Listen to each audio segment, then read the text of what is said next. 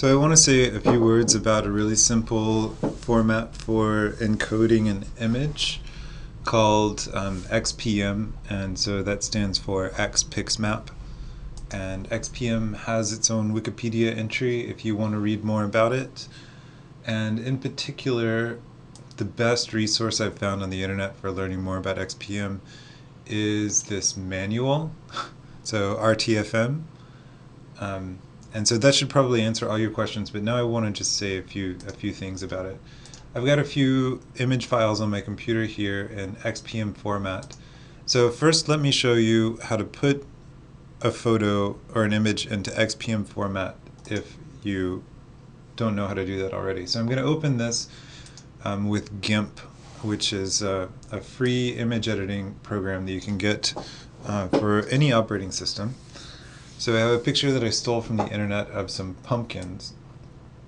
And in order to put this thing into XPM format, all you have to do, right now it's a JPEG, but I'm going to export, and so some of this stuff has gone off screen. Let me put it back.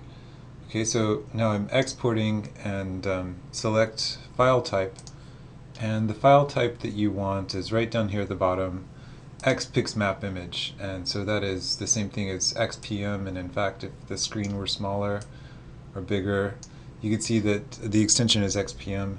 So I just do this, I export it. Now of course it shows up in my folder, and I'm going to close GIMP, and here is my XPM version of the pumpkin, and I'm on Linux Mint, and on this system anyway you can still double click on it and see the image and everything, and it looks just the same as it did before.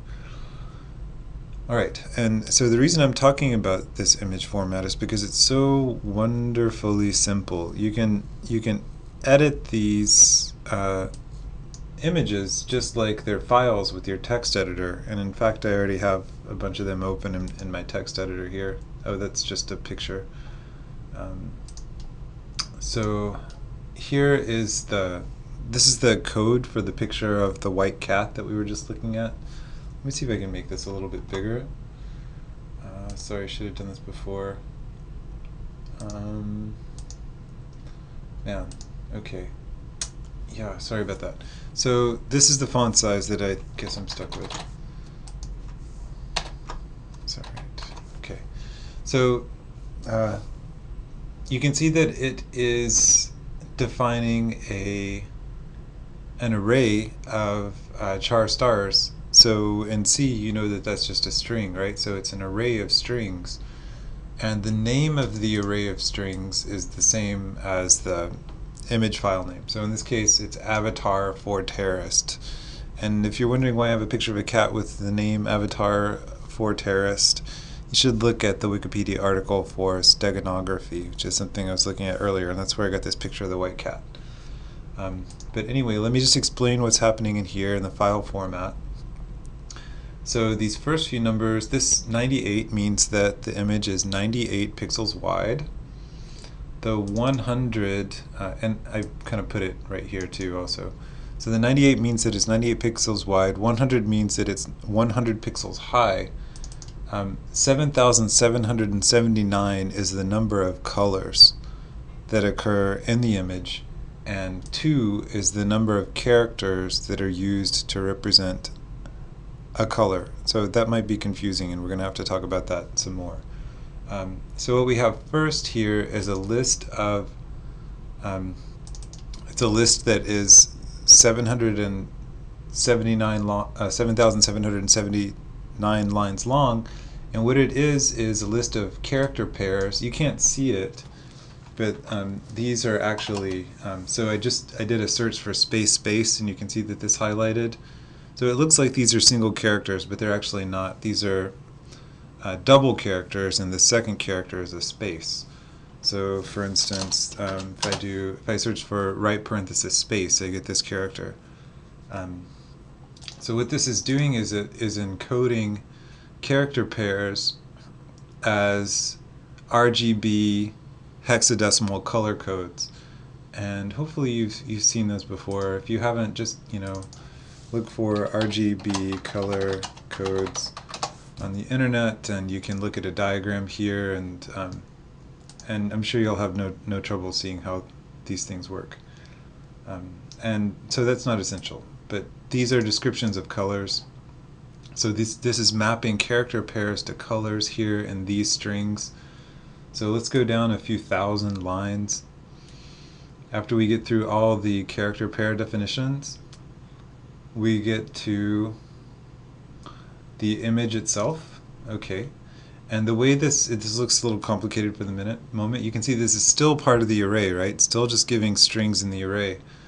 And what we have here is, in this part of the file, it's going to be 100, should be 100 lines long, because if you remember, this picture of the cat is 100 pixels high. So it should go from 7783 down to 7883, and it does. It must be off by 1 or something. And what each of these lines is a series of, you can see these showing up. I feel like making a matrix joke, but I won't. What happens on each line is that you get two character pairs, one after another, and each of the character pairs is encoding the color of a pixel. And so remember how many pixels wide the picture was? 98. So each of these strings will be 2 times 98 characters long. And what is 2 times 98 is it 196? Yeah, it's 196, right? So each of these, that's why it's 196 characters long. So that's true for each of these lines, and that is what is encoding the picture of the cat. Okay, and so that's pretty awesome. And there are some simpler ones that maybe I should have showed you first. Like here's a really small picture. That's just this little picture that's just a few pixels wide of something that I made in GIMP by drawing, and I made a little smiley face. And the smiley face one is kind of fun because if you look at the code for the smile, it actually looks like a smile. And there are only 2 colors here, so FFF I think is white and 000 is black. And yeah, so that makes sense because the periods are black and everything else is white. So double space is white, so there, or sorry, single space. Because in this file you can see there's only 1 character per color. Yeah, and that's it. So very simple file format. Another thing that's kind of cool about these things is you can actually include them in your C program. So if you want to do some image manipulation in a C program, you can save yourself some trouble with the text parsing and just import it. So I'm saving main.c here, and I'm going to include standard IO, and I'm going to include one of these XPM files, like how about smile.xpm and main. And so let's try to print out one of these lines from this stupid thing. So that's going to be a string. And what's in smile.xpm? It's an array called smile.xpm. So let's look at what 0, 1, 2. Let's look at the second line. Okay. And let's compile this. ls, what's the problem here? It says smile.xpm. Oh, it's because I didn't put it in quotes.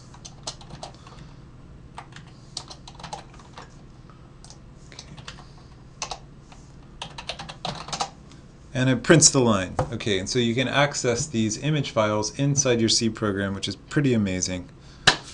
And that's all I wanted to say about those.